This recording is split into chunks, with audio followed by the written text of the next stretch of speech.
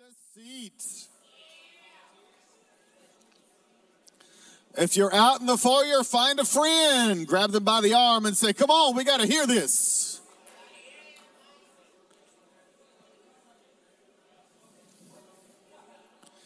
God says of his own word, my word is like a fire and like a hammer that smashes the rock in pieces. And we're going to hear it this morning.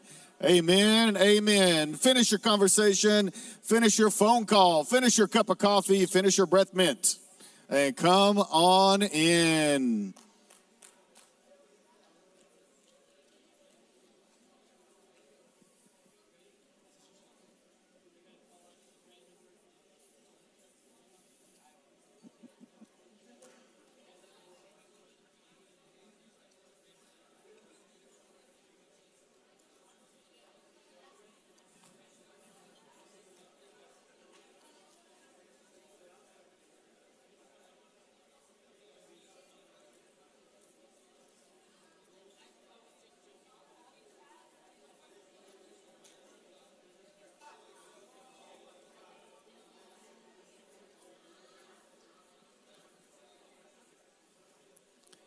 Find a friend, find your way, find a seat. Come on, come on, come on, come on. Let's come on in.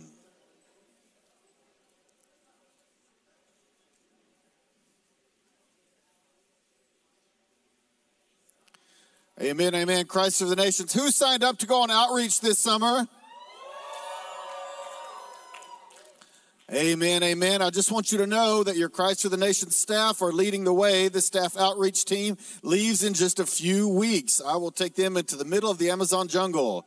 Amen? Amen. And we have a few of you going with us. I see Mariah cheering vigorously down there. Amen. Please help me in welcoming the lovely and talented Miss Jen Bostic.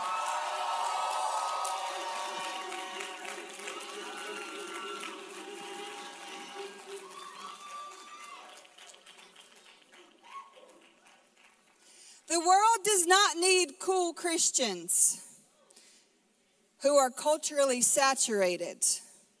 It needs exiles with the scent of heaven and the aroma of Christ. Good morning, missionaries. So it is the giving season. And in light of the giving season, when we give a gift, we always give our best gift, do we not? We plan and we make it lovely. And then we present it to those that we love because we love them and because we want the best for them. And today that is exactly what we get to present to you. We have a few men and women who are absolutely the best gift. They are a gift to us, and today they're a gift to you. For months, they have laid before the Lord and asked him for a word for you. And today is your day, and we will get to present the best gift. Amen. This is my wife, Jen Bostic, the Outreaches Coordinator.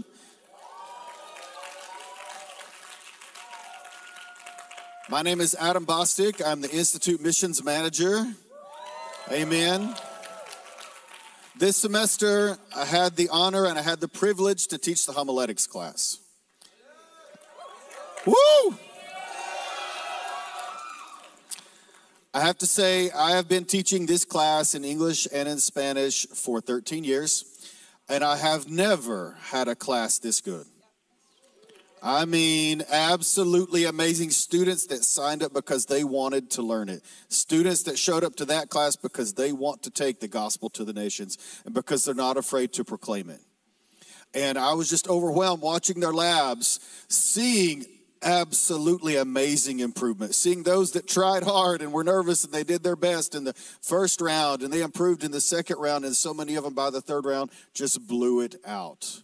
And I was totally impressed. And so I want to ask you as a student body to give it up this morning for the homiletics class fall 2023.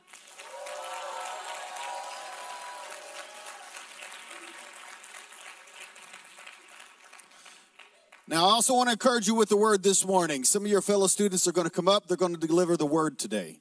They're going to deliver it with boldness. They're going to deliver it in faith. And I want to ask you to remember the words of Jesus this morning, and that is to do unto others as you would have them do unto you. So when they're preaching good, let them know. Hallelujah. Amen. Raise a hand, jump up on your feet, make some noise. If they holler at you, holler back, because they're about to bring it. So if you would jump up on your feet, stomp them, make a little bit of noise, clap, and help me to welcome this morning our first preacher, Ana Valdivino. Come on up.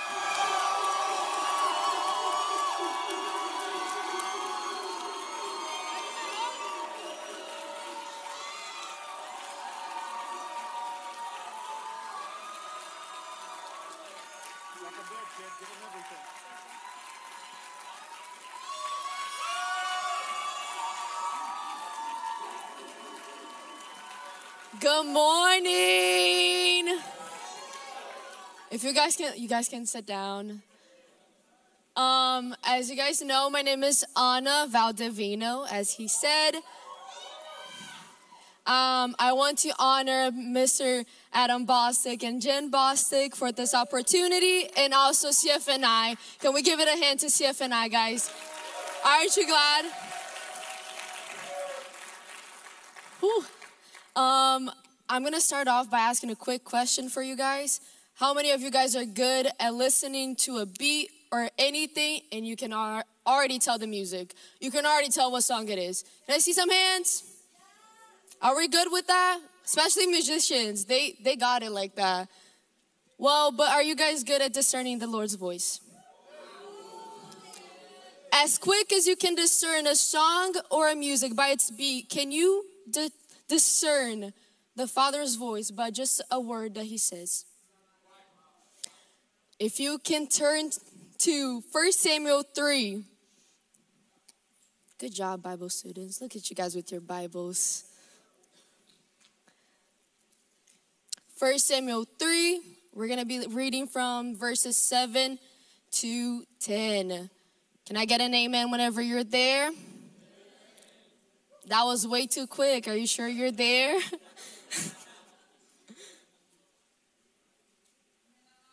Amen.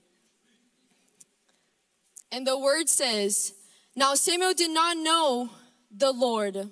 The word of the Lord had not been yet revealed. A third time the Lord called, Samuel. And Samuel got up and went to Eli and said, here I am, you called me. Then Eli realized that the Lord was calling the boy. So Eli told Samuel, go and lie down, and if he calls you, say, speak, Lord, for your servant is listening. So Samuel went and lay down in his place. Then the Lord stood there as he was, calling like the other times, Samuel, Samuel. And Samuel got up and said, speak, Lord, for your servant is listening. This is one of my favorite passages. So, if you guys don't know this about me, as sweet and gentle as I may look, I used to wrestle in high school. I didn't know anything. I just knew I just wanted to beat up some boys, and I just wanted to be it. So if I can have my volunteer sing. Can we give a hand to sing, please?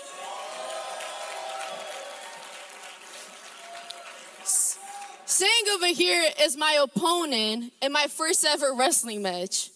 I didn't know what I was doing. Like I said, I just wanted to beat up some boys, and that was it for me. I was good with that, but I didn't know any moves, so how can I do that?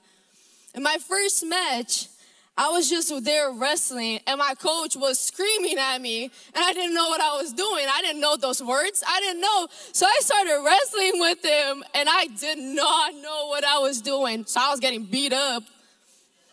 And then out of nowhere, a voice comes from the crowd. Daughter, you got this. And this voice begins to instruct me. And I won my match. Thank you so much.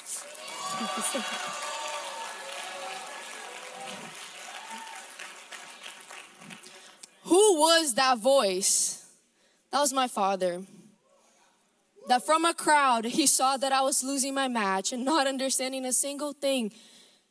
So he said, let me help my daughter. So he's began to instruct me. But how, in a room full of people screaming, can I hear the word of my father instructing me? It is because I have intimacy with my father. I have a relationship with my father. I trained my ear to hear my father. So you're wrestling with your fear, with your anxiety, with addictions, but you forgot to listen to your father. And your father is there. Daughter, son, you got this. Daughter, son. This is how you do it. But yet you choose to listen to a coach that's standing next to you and babbling at you, screaming at you whenever there's a father speaking to you. There's a difference between screaming and speaking. The Lord is speaking to you this whole entire semester. What is it that you're not listening? The Lord is speaking to you. Why are you not submitting? But to listen to a father, to know a voice, to truly know a voice, you need to have intimacy. There's no way I would have known that was my father if that was just a random person. A voice that is distant, a voice that is unfamiliar to me. And then there's the ones that do know the Father's voice, but they are not following. And it's insane because I was reading the word, and in John 10:27 say, my sheep know my voice. I know them. They follow me. So let's back it up. You know his voice. You hear his voice. He knows you. You know him. Why are you not following him? Because it says they follow me. They hear me and then they follow me. Where's the following part? Because as my father was speaking to me, I was following his directions. I was following through what he was saying. So what is it that you're waiting for? And then there's people here that are like, why is he sitting in a crowd? Isn't he my father supposed to be next to me? You have placed him in a crowd. You have placed him on the bleachers because you're so concerned with the people surrounding you, with your friends, with other voices, that you left your father at the bleachers. Because from that day on, my second match, he was right at my corner because my coach said, she listens to you. So I began to listen. Now Samuel did not know the voice of the Lord. It had not been revealed to him. That's why he went to his coach, Eli, to the authority figure that he knew, the only one. Now what calls my attention the most is that Samuel is in a place where the presence of the Lord moves consistently. It's always there. Yet it had not been revealed to him. You can be a CFNI and not know the Father's voice. You can be at church and not know the Father's voice. You can be in a missions field and not know the voice of the Father. Because it is not the place, it's about the revelation that you receive, and it's personal. How does your Father speak personally to you? He doesn't speak the same to me that he speaks to my dad, that he speaks to my teachers. He doesn't. How does your Father speak to you? It is so necessary that we go into our intimate place. The Bible says, if you don't want to believe me, believe the Bible. It says, close your door and seek him. Go to your intimate place, close your door and seek him. Why are you not seeking? It's been a whole semester. What are you waiting for? You're a first, second, third year. What are you waiting for? You're struggling with your anxiety and you're like, what am I going to do after CFNI? Am I doing another semester? And your father's like, duh, I didn't tell you otherwise. Yes, this is the way I'm guiding you. But then you want to listen to your pastor that offers you a good opportunity, but that is not from the Lord. But then you want to hear the things, just people talking, and you're like, dang, I actually don't know if I'm staying at CFNI. Thank you. Amen. So what is it? What is the fear that you're wrestling with? That your father is just right there. Your father is just right here up front, cheering for you, instructing you. That day, it marked my life. Not because I won a match, but because I understood the deep meaning of having my father next to me. And then there's those that don't have a father and don't know the voice even at home. How am I supposed to know this cloud father? Intimacy. He already revealed himself, and that is the Bible. He already revealed himself. It's on your hands. If the Bible is not enough for you, it doesn't speak in a level, what else do you want? If the Bible is not enough for you to seek him, to understand, to reveal, oh, I've read it so many times, I don't need it. Samuel could have been like, he has called me so many times, I don't need to get up one more time. He has called me so many times, I don't need to get up. Samuel did not give up. For the third time, he got up and went to Eli, his authority. What are the voices that you're listening to? Because Eli at least guided Samuel even in his nonsense and said, the Lord is trying to speak to you. Say, I'm here. Speak, for your servant is listening. If your friend is telling you that intimacy is not good, it's not a priority in your life, you need to check your friends. You need to check the people that are speaking to your life and guiding you. There's no way the Lord doesn't want to speak to you, because he's constantly speaking. He's constantly speaking. So as you go about this service, I want you to turn in your listening ears on and lean into the Father. Lord, what do you want to speak to me as a father? As my classmates come here, what is he speaking to you? What does he want to reveal to you? Guys, we can go 3 years in here and not listen to a single thing he says. And that is so sad. That's sad. We can listen to chapel. We can listen to chapel. Anything that you want, lecture, and not get a single revelation because we're used to the place. We're connected. These CFNI, as much as I love CFNI, it's not my roots. And it shouldn't be yours too. It is the Father. I'm rooted with my Father. What are you rooted in? That once CFNI may be stricken away from you or just removed. Is your identity, is your battles going to keep going? Is everything else that you have built this 3 years, 2 years, 1 year is just going to go away? Tune in to the Father's voice. Know his voice because he wants to speak to you. At the end, we're doing an altar call. And I want you guys not to just answer to an altar call, but answer to your Father. Amen. Amen.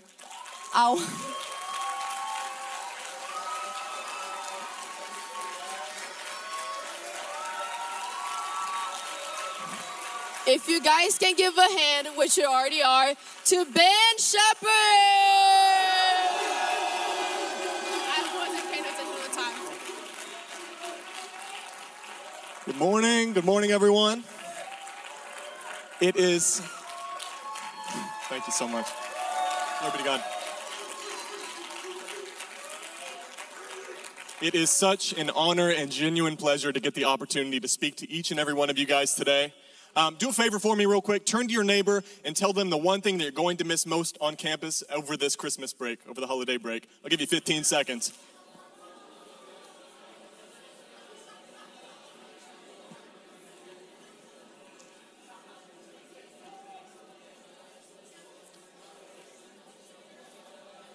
Wow, that's incredible. Thank you, guys. Hey, the thing that I'm going to miss most over the break is each and every one of your beautiful faces. Let's give a hand clap for all of the CFNI students. Yeah. And since I won't be able to see you guys over Christmas, I wanted to invite you into my Christmas festivities and share a little bit of what I like to do on Christmas Day, and that is share stories of the glory of God and what He's done in my life. So open your Bibles, whether they're physical or digital. We're going to be in the Living Word today, and wave it up to me whenever you got it. There you go. Hallelujah. Today we are going to be reading out of 2 Kings chapter 1. We're going to be a little bit all over the chapter today, so just turn to 2 Kings chapter 1. And just for the sake of time today, I'll be paraphrasing a bit, so I highly encourage you to go back and read the entirety of it for yourself. But essentially what's going on in 2 Kings is there is this king over Israel, and his name is Ahaziah. He is the son of Ahab and Jezebel. Can I get a boo for Ahab and Jezebel? Boo. They are evil kings. And this king Ahaziah, their son, he's instated as king, and the first thing that he ever does is fall through a grate on his balcony, scrape up his leg, and get infected. So this guy's on his deathbed. He's deathly ill. And so he sends out these messengers to go and consult Beelzebub, prince of the demons, god of Ekron, to see if he's going to recover from this injury. And so he sends these messengers out with this word. And meanwhile, the prophet Elijah is just chilling on a hilltop somewhere, and he receives word from the Spirit of the Lord, and he says, hey, these messengers are going out. You got to go and confront them and say, is it because there's no God in Israel that you consult Beelzebub, god of Ekron? Because of this, you shall never recover. You shall surely die. And so these messengers go back with this new word from Elijah, and I can just imagine their hesitancy as they creak open those heavy doors and step into the throne room and have to stand before the king and be like, hey, we got a word from this guy. He said, is it because there's no God in Israel that you consult Beelzebub, the god of Ekron, therefore you'll surely die? Like, it's not good news. And so the king Ahaziah eventually figures out that this man who's prophesying over him is the prophet Elijah. Can I get the prophet Elijah to run up just as quickly as you can? Hallelujah. Let's give a hand clap for Elijah. Oh, Elijah, grab your fire. Grab your fire. Hey. Thank you, sir. So Elijah is planted up on his hilltop, and Ahaziah has had enough of this. This is the same man that tormented my father with righteousness and the word of God, so I'm putting an end to this man. So what he decides to do, and we pick up in verse 9, it says, then Ahaziah sent to Elijah a captain with his company of 50 men. Do we have a captain here? Oh, here comes the captain. A captain is sent up to Elijah. And this is what happens here. The captain went up to Elijah, who was sitting on top of the hill, and says to him, man of God, the king says, come down. And Elijah answered the captain, if I am a man of God, may fire come from heaven and consume you and your mighty men. And then fire fell from heaven and consumed him and his mighty men. Hey! So Ahaziah, he receives word of this. And so he decides to move on to the next step of his plan. In verse 11, at this, the king sent to Elijah another captain with his 50 men. Oh, what's up, captain? And then we read on. The captain says to him, man of God, this is what the king says, come down at once. And Elijah said, if I am a man of God, may fire come down from heaven and consume you and your 50 men. And then fire once again fell from heaven and consumed him and his 50 men. Y'all, that is 102 men dead on the ground. So Ahaziah, he decides that he needs to devise a new master plan. So we read on and we see what he does. So the king sent a third captain with his 50 men. Oh, here he comes. Wait, captain. He sent the third captain. The third captain went up and fell on his knees before Elijah. Man of God, he begged, please have respect for my life and the lives of these 50 men, your servants. See, fire has fallen from heaven and consume the first two captains and all their men, but now have respect for my life. And the angel of the Lord said to Elijah, go down with him. Do not be afraid. So Elijah got up and went down with him to the king. And as they go down to the king, go ahead and give a hand clap for our mighty men and Elijah. Wonderful job. Thank you guys so much. Awesome. Thank you so much. Now, this is one of my favorite stories in the Old Testament. And at first glance, it seems like a story of God's sovereignty and his wrath and his power and his might. But if we dig in a little deeper, I'd like to propose to you today that this is a story of submission.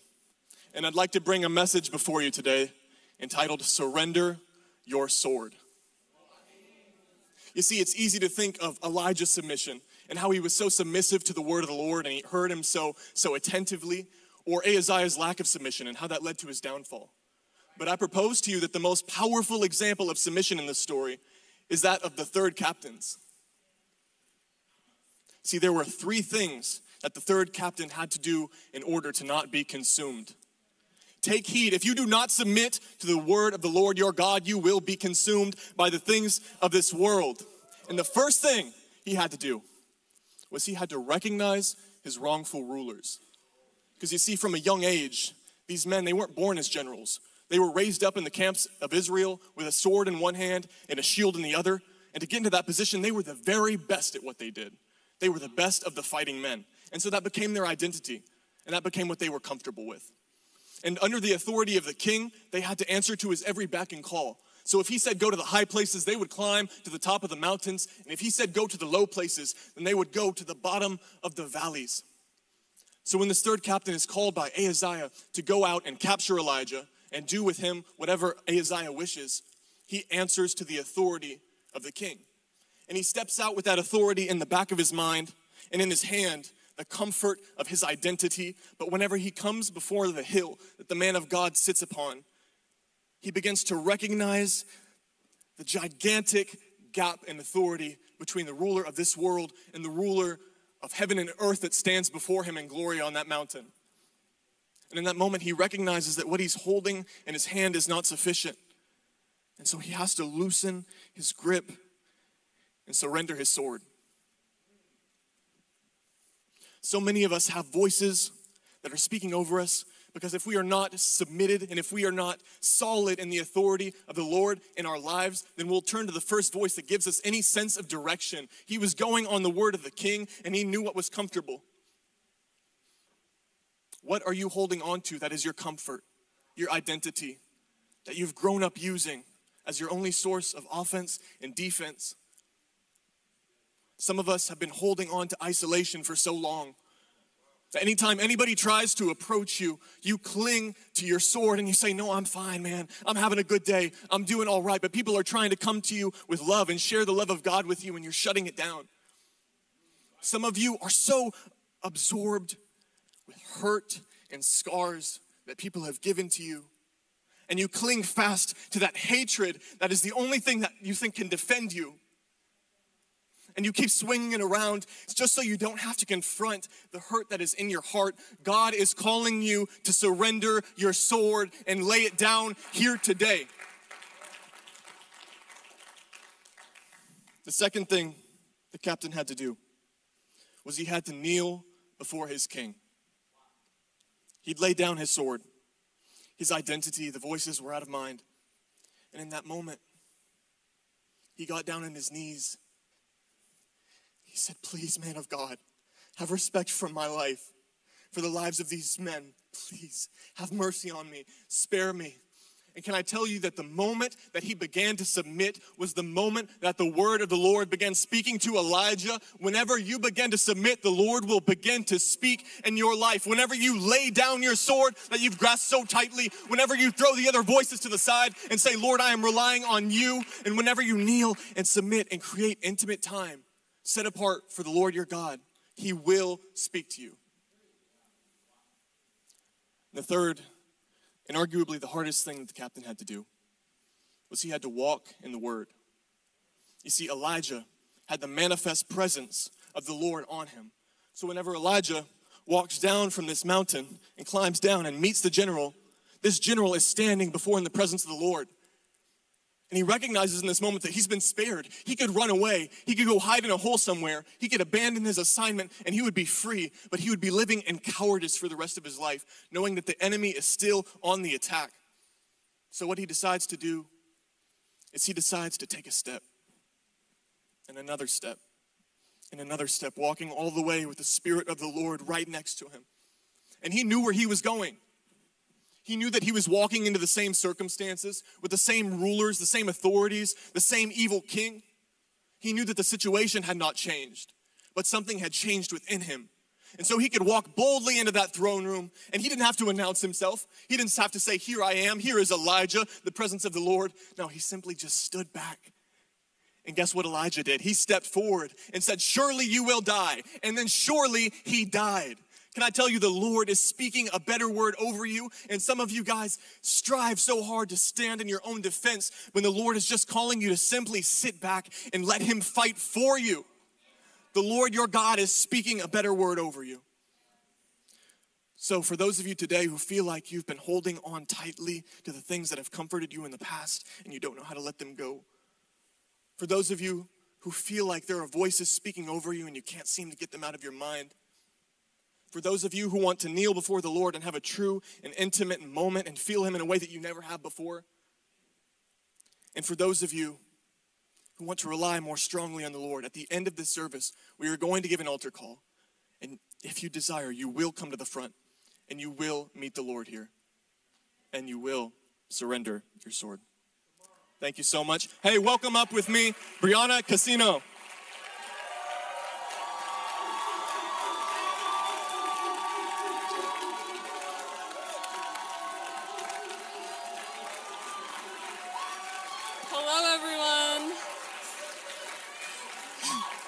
Good morning.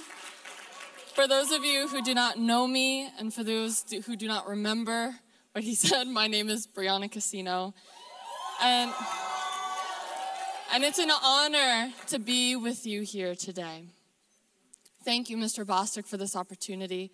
It is truly my honor, my privilege. Thank you, CFNI, for believing in us and giving us room to grow in our gifts. So thank you, truly. So can I see a raise of hands for all my public school kids? Come on. So I feel like we're going to be able to relate a bit better. And I feel like those who are not will be able to understand us on a bit of a deeper level today. So you know those days when your teacher's absent and his sub walks into the room, you know immediately what type of day it's going to be. You know, when a teacher walks in, and they were probably a science teacher for 40 years, but now they're subbing, man, you know they're strict, and you're not getting away with anything, so you're not pulling anything. But you know those subs that come in, you know they're not strict, probably just graduated college, man, 15-minute bathroom breaks, you're on your phone, kids are taking naps in the back of the classroom. I'm not saying this is good, but this is a reality of public school, right? So, on a bit of a different note, today we're going to be speaking about a topic that's actually encompassed in the title of the message, which is the revelation that shifts your identity. The passage of scripture that we will be in is the book of Matthew, chapter 16, starting at verse 13, if you guys could go there. The book of Matthew, chapter 16, beginning at verse 13. Now, as you go there, to give you some context, in this scripture, we see Jesus asking the disciples some questions. And what I love about this is that when God asks you a question, it's not because he wants to know the answer. It's because he wants you to be aware of the answer. So let's see what he asks them. The word says, "Now, when Jesus came into the district of Caesarea Philippi, he was asking his disciples, 'Who do people say that the Son of Man is?' And they said, 'Some say John the Baptist, and others Elijah, but still others Jeremiah or one of the prophets.' He said to them, 'But who do you say that I am?' Simon Peter answered, 'You are the Christ, the Son of the living God.' And Jesus said to him, 'Blessed are you, Simon Bar-Jonah, because flesh and blood did not reveal this to you, but my Father who is in heaven. I also say to you that you are Peter, and upon this rock I will build my church, and the gates of Hades will not overpower it. I will give you the keys of the kingdom of heaven, and whatever you bind on earth shall have been bound in heaven, and whatever you loose on earth shall have been loosed in heaven.'" So you see that Jesus asks them two questions. Peter has a revelation of Jesus as Messiah, and then Jesus gives him his very own authority. Keep this at the forefront of your mind as we go through each of these questions. The first question, who do people say that the Son of Man is? Who in this room knows that the world has a lot to say about everything? There's not a topic under the sun that's not inundated with a myriad of opinions from the world. And if you are not confident in what you believe, you will be tossed to and fro by the opinions of the world around you. But then Jesus says, "But who do you say that I am? Who do you say that the Son of Man is?" Who is Jesus to you? And this is a question I believe every person will be confronted with at some point in their lives. I believe that when you stand before the Father, he's not going to say, "Well, what did you do for my church?" He's going to say, "What did you do with my son? What did you do with the cross?" So Peter has this revelation, and then Jesus gives him his authority. Well, what does it mean to have authority? What does it mean to walk in authority? Well, I think of a police officer. If I'm driving my vehicle and I see a police officer standing like this, what I'm not going to do is drive around the police officer. I'm going to slow down. I'm going to stop. Why? Is it because the police officer is stronger than me in my vehicle? No, it's because he has the authority to tell me to stop. And now it's not the authority in the individual, it's the authority in the department that the individual is under. You see, there's a police department and they have a guideline of rules, regulations, and whatnot. And as long as the police officer is operating within this, he has the authority to make decisions and has the police department to back him up. Now, it's the same thing with Christ. When you have a revelation of Jesus and when you come under the lordship of Jesus Christ, now you have his authority and you have the kingdom of heaven to back you up on your decisions. So, like I said earlier with the substitute teacher, if a substitute is not confident in their identity or in their authority over you, even though they have the school department backing them up, man, we can sniff that out. And we know exactly what we could get away with. And if you are not confident in your identity or in your authority, the devil could sniff that out and knows what he could get away with you. And we can see an example of this in the book of Acts of a group of people that were not confident in their identity or not walking in true authority. It is in the book of Acts, chapter 19, and it says that there were 7 Jewish exorcists going from place to place, attempting to name the Lord Jesus over those who had evil spirits. And it says that they said, "I adjure you by Jesus of whom Paul preaches." Who preaches? Paul? Not them. Why are they trying to cast out devils in the name of Jesus if they don't even believe in Jesus? It's because they want his power without being under his authority. You see, authority only comes when you're under the authority of Jesus Christ. So how do we do this practically? Well, for one, you need a revelation of Jesus for yourself. You know, it's time that we stop living off of the revelation from our parents, from our professors, from our friends, we need to know him for ourselves. You see, when the Jewish exorcists were trying to cast out the evil spirits from the revelation of Paul, it says that the evil spirits sent them away naked and bleeding. Friends, we need to know him. So a way you could do this is the next time you read the Word of God, Old Testament, New Testament, I want you to ask Holy Spirit, reveal Jesus to me. Second thing, cultivate intimacy. I want you to set aside a night every week, and you're going to have a date night with Jesus. I do this. We read the Word together. We even have our favorite snack together. And if anyone knows me, they would know that I love acai bowls. And I think Jesus loves them too. I talk to him, I tell him all about my day. And this is a way that we could come together and I could learn who he is.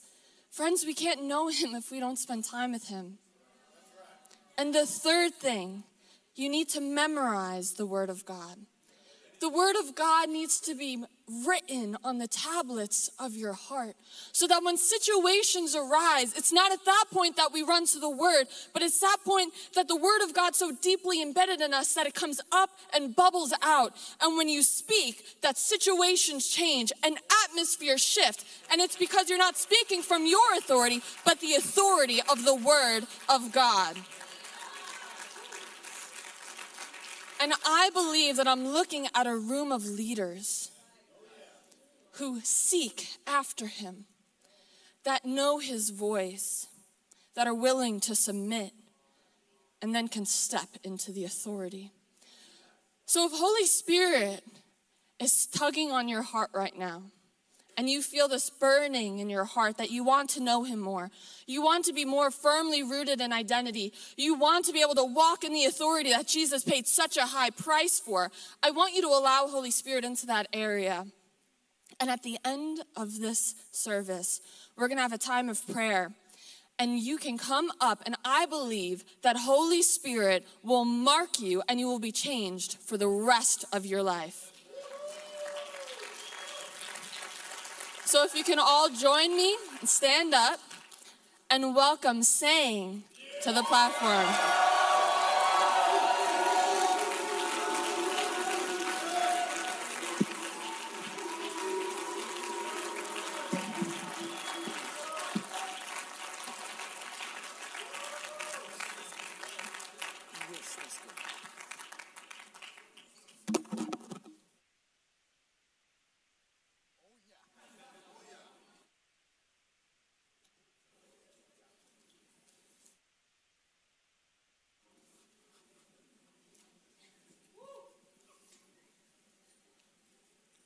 Good morning, everyone. I am so excited to be here, and it is an honor to share the word of God with you all this morning.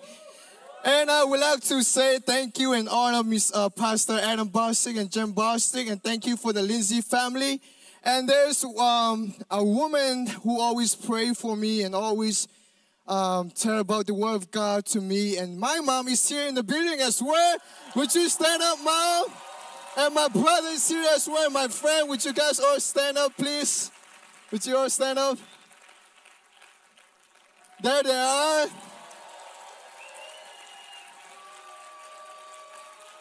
Thank you, thank you. You may be seated.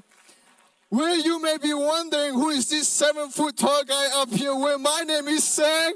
And yes, I cannot sing a song, but I sing for Jesus. Amen? Amen. And I may look small, but the God that I serve, he's big and he's the almighty powerful God. And this morning we are going to dive into his mighty word. Are you guys all excited and ready to receive? If you are, I want you to touch your neighbor and say, neighbor, get ready to receive. Amen, amen, amen. We are still currently in fall season. It is one of my favorite seasons of all time. How many of you guys love fall season? Well, that's a lot of you guys. That's a lot of you guys. The reason why I love fall season so much is that fall is a season for letting things go. Tree let go of their leaf, bird let go of their habitat and move to the south, and we let go of summer. So today my title is called Let Go. Let it go. And the Bible verse that I choose is Genesis chapter 19, verse 23 and 26, but I'll be focusing on 26. So come on, Bible school student, turn with me to Genesis chapter 19, verse 26. In today's message, we are going to look at the passage in the scripture where the importance of letting go is magnified. We are going to learn about the step that we can take to let go of what's holding us down so that we can follow our Heavenly Father with reckless abandon. And before I dive into the Word of God, I would like to share a little bit about the context. And I believe that all of you guys have read and know the story about Lot and his family where they have to run away from the city of Sodom. Because God will destroy that city with fire. The reason why is people in that city were sinning before God and do a lot of things that is against God's will. And God will destroy that city with fire. And God told Lot and his family to run away. As they run away, God told them to not look back. But what happened was in verse 26. Lot's wife was following behind him.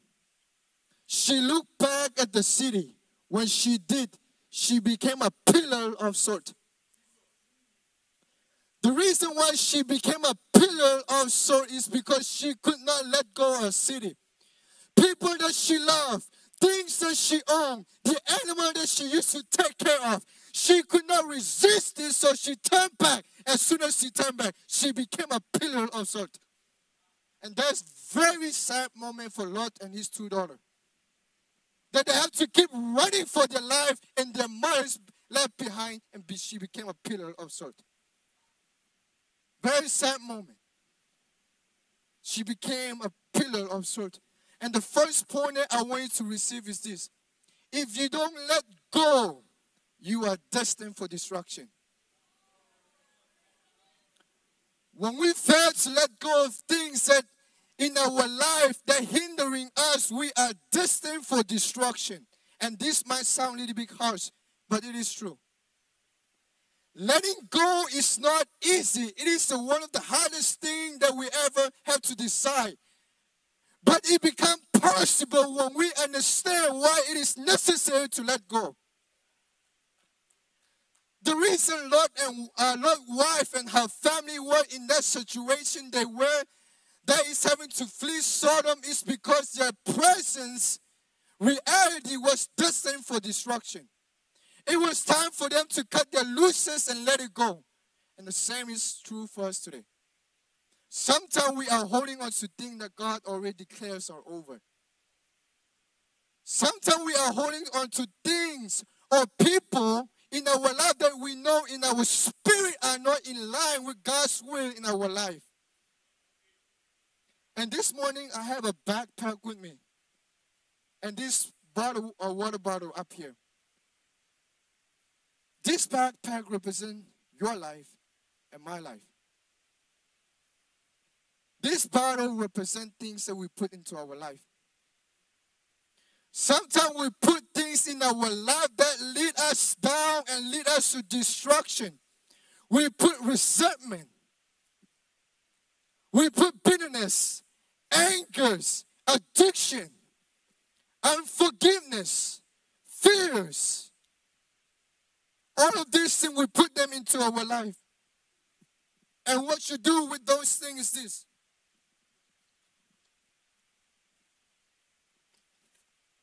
You put them into your life and you carry them wherever you go as you pursue your dream, as you climb to the top of the mountain in life, as you try to do what God told you to do, you carry them wherever you go. Can I tell you something this morning? The longer you carry, the heavier it gets. It may start small. The longer you carry, the bigger it gets, the heavier it gets, the harder for it becomes. It will drain you. And lastly, it will lead you to destruction. But if you want to avoid destruction and the pain and heartache, then you need to let it go. You need to take it up and you need to lay everything down at the feet of Jesus. If you want to move ahead, you need to be cared about what God said. And God is already saying it's over. The part of your life is over. Practicing bad habits, those are over. The addiction, worries, and fear that owns you, those are over. The story is already been written. Jesus already paid the price. You know it's over. But I have a question for you this morning. Is it over now? Is it over now? You already know what those things can do to your life. Whether it is an addiction, unforgiveness, or person that you love, or things, whatever it is, you know what you need to let go of. And you also know that if you keep those things into your life, it will lead you to destruction. But it doesn't have to. You can let it go today. You can lay everything down at the feet of Jesus today. The choice is yours. The decision is yours. And the second thing that I want you to receive is this. Listen carefully. If you want to let go, you cannot be salty. You cannot be salty. Do not be like Lot's wife. She looked back and she became salty. And the word of God says she became a pillar of salt. Perhaps that's why some of you guys are so salty. Because you keep looking back at what was and what could have been instead of what is and what will be. Don't let your past relationship make you salty. Don't let someone who hurt you or someone who looked down on you cause you become hard and cold. Lot's wife looked back and consequently she became paralyzed and could not move forward. Do you know that you become salty when anger and bitterness and resentment set inside of you? Can I ask you a question this morning? Have you ever met someone or seen someone and wonder why he is so bitter or why he is so hard before you haven't done anything to them? Have you ever met someone like that? That's a lot of you, okay. The reason why is because something has happened in the past, then they are still stuck there. They were hurt before and they're still carrying the heavy weight. And they are telling themselves that I'm not going to let anyone else come close to me again. I'm not going to let anyone else hurt me again. Time has passed, but they haven't. It happened years ago, but in their mind, it feels like it happened yesterday. I want all of you guys to stand on your feet. This is the point that I want to encourage you this. Listen carefully. Do not be like that person who stays salty.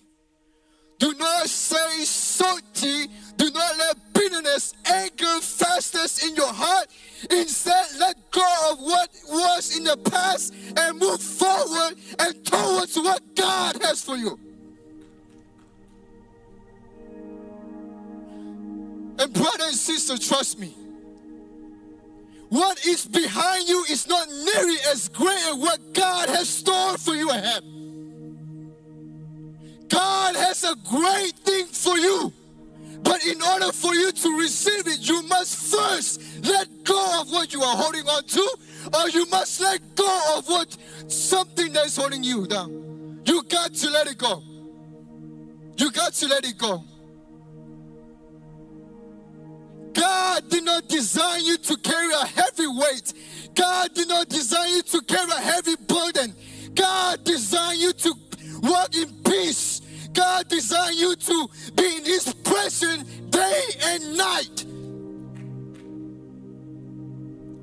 There are some people in this room today that are carrying a heavy weight, a heavy burden, and you are wondering why you couldn't worship the Lord, why you couldn't spend time in the secret place. because you are carrying a heavy weight today. And I want you to make a decision right now to come to the altar to lay everything down at the feet of Jesus.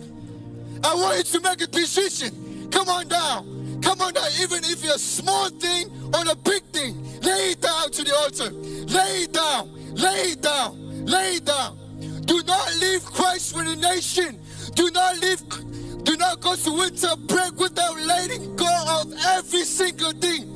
Even if you're a small thing or a big thing, do not leave this place without laying everything down at the feet of Jesus. Do not carry those heavy weight into 2024. Do not. Let it go. Do not give space to the enemy. Let it go. Let it go. Let it go. Bitterness has to go. Unforgiveness has to go. Addiction has to go. If you are hearing other voice rather than God, that has to go. That has to go. Resentment has to go. If there's anything that is stopping you from worshiping the Lord, that has to go. That has to go. Let it go. Let it go. Come to the altar. If you are not coming to the altar, move out of your comfort zone and start to pray. Start to pray. Start to pray. Let it go. Let it go. Let it go. It may look small, but it will lead you to destruction. It doesn't have to. I want you to start praying in spirit. If you have the prayer language, I want you to start praying.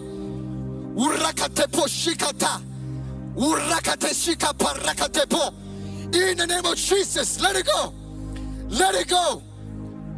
Brother and sister, it's not worth it to carry those weight. Jesus already carried for you. God did not design you to carry those weight. Let it go.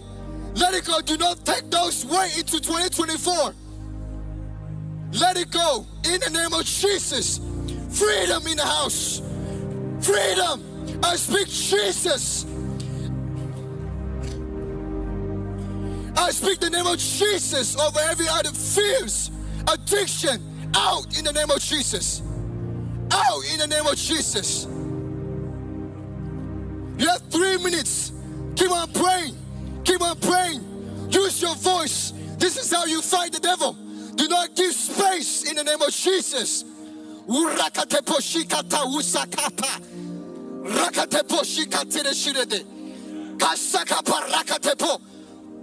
Addiction out in the name of Jesus. Bitterness out in the name of Jesus. Resentment out in the name of Jesus. Porn addiction out in the name of Jesus.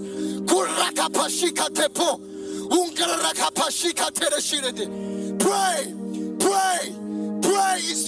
Prayer is the weapons. This is how you fight. This is how you let go. Let it go. Let it go. You have 2 minutes. Keep on praying.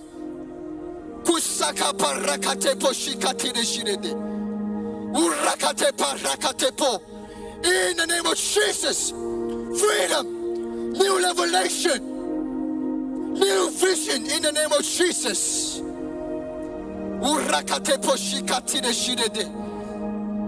In the name of Jesus, I cancel every demonic assignment that was upon the student body. I break them off in the name of Jesus.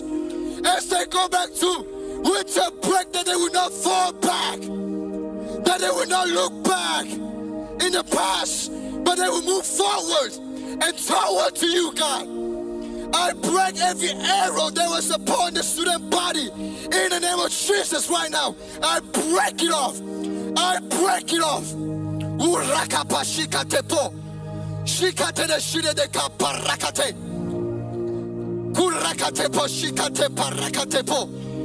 the name of Jesus. In the name of Jesus, God desires you to walk in freedom. Freedom. Freedom. Freedom. Fresh touch of heaven. Fresh touch of heaven in the name of Jesus. In the name of Jesus. Come on, keep on praying in your spirit. In your spirit. Do not leave this place without laying down. Even if a small thing. Come on, student. That small thing can lead you to destruction. Do not let that small thing stay. Let it go in the name of Jesus. Power in the name of Jesus. Rakapashikatepo. Kusakapa rakatapa. Ukashikatepo rokoshikata. Pastor, evangelist, missionary, you guys are the one. Do not leave people without letting go of those things. Do not attempt to lead people. You got to let it go in the name of Jesus. If you need prayer, we are here to pray for you. If you need healing, come on now. Come on now. Do not be shy to come down. Do not be ashamed to let go. Jesus already paid the price. He wasn't shy. He wasn't ashamed when he carried that cross for you. In the name of Jesus.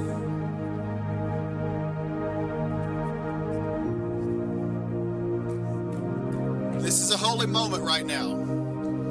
If you need to go, you are dismissed. That's the end of class. You are dismissed. But we're not going to break up this holy moment. Those of us that can stay are going to stay, and we're going to pray. If you need to let it go, come up here. If you need to draw close to God, come up here. If you need to know God's voice, if you have doubts inside of yourself whether you really and truly know His voice, come on up. I believe that you're going to hear it today. The Holy Spirit has been planning this moment for months, so we are here.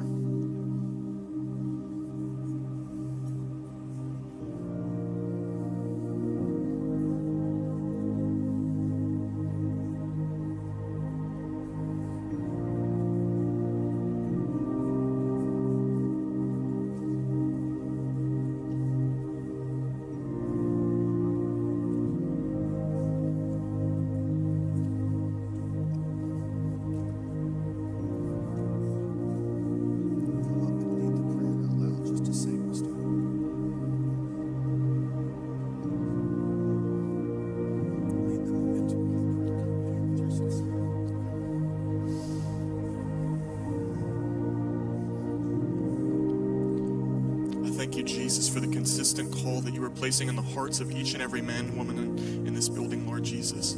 I thank you that you are leading us back into intimacy, Father.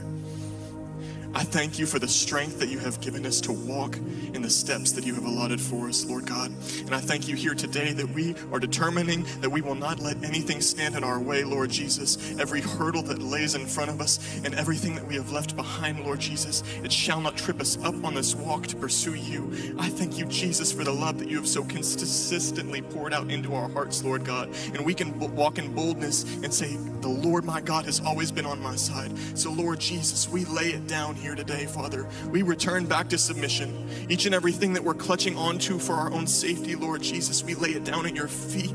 Jesus. Lord God, we came here only for you, and we continue to pursue you fervently day after day. And I thank you, Jesus, that as we lean into you and as your Spirit pours out into us, Lord Jesus, that you are making it all simple, for your yoke is easy and your burden is light, Lord Jesus, as we are filled and refilled day after day, Lord Jesus, that the things that seemed so important before begin to fall away. I thank you, Father, for clarifying what you intend us to do. I thank you, Jesus, for working in our minds and our hearts to guide our steps, Father God. I thank you, Lord, that you are the ultimate authority, that there is no one beside you. There is no one like you, Lord. So every voice that is spoken over us, every lie that is spoken, false identity, we break it off here at your feet, Jesus. We lay it down before you. We won't cling to the things that we held on to before. Jesus, I thank you for calling us back to intimacy, Lord.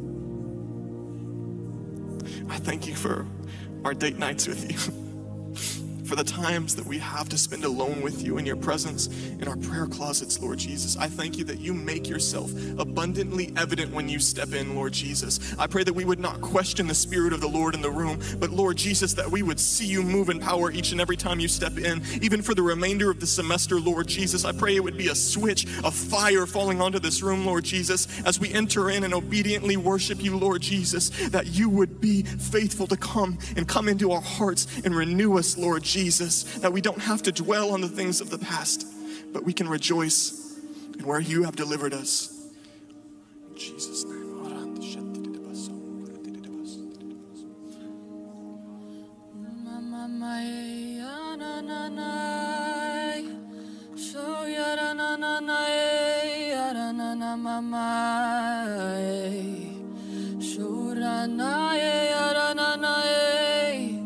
Jesus, we thank you for who you are.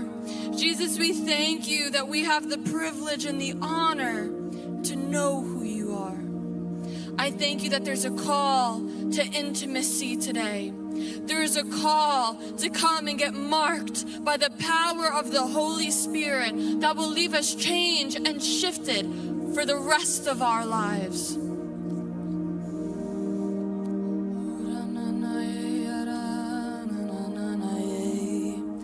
Jesus, have your way. Have your way, have your way in our lives. Have your way. Our bridegroom is calling us. The bridegroom is calling you, wooing you, wooing you. The bridegroom is calling you. Answer him, answer the call. Jesus, we love you. Jesus, we cherish you. Mark us with your fire. Mark us with your love, Jesus.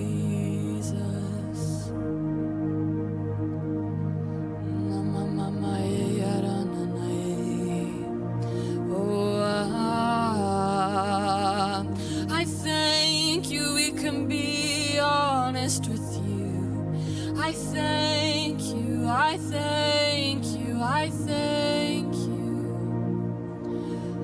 I thank you, I thank you, I thank you.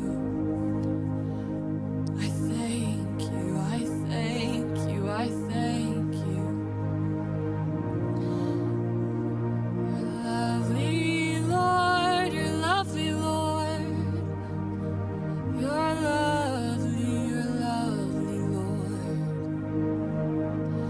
The call to intimacy we respond to, we respond to. The call to intimacy, intimacy. We invite you to see our hearts. We invite you to know us. Have your way. Have your way.